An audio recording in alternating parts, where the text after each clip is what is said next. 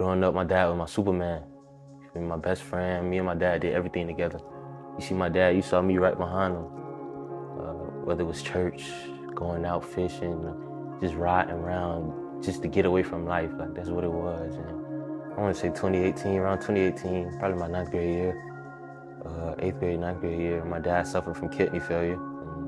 He diabetic. He had a stroke. It kind of took him away from everything. Lost all feeling in his right side, which is his dominant side.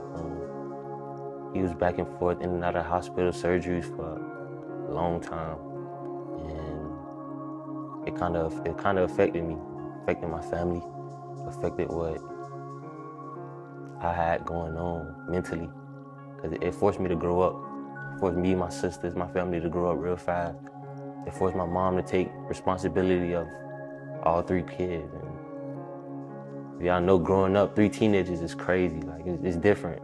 A lot of changes. So that's something that inspired me.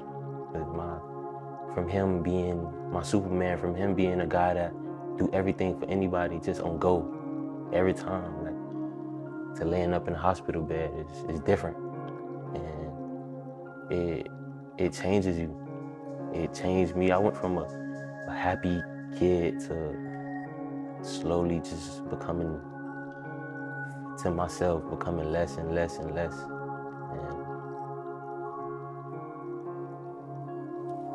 And it stopped me from being who I thought I would be.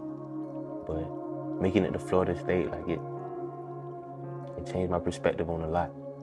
And it changed my perspective on a lot, because I know he always used to tell me, like, don't worry about me. And you can't tell a kid, don't worry about you. Like, my dad, like, I'm always worry about you no matter what I do. It affected me, but I continue to try to take that in a positive manner. I know that I'm gonna do everything I have to do to make sure I make him proud, no matter what happened to him.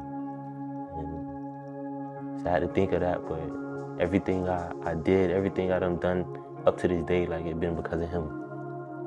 I brought a child into this world. It was because of him.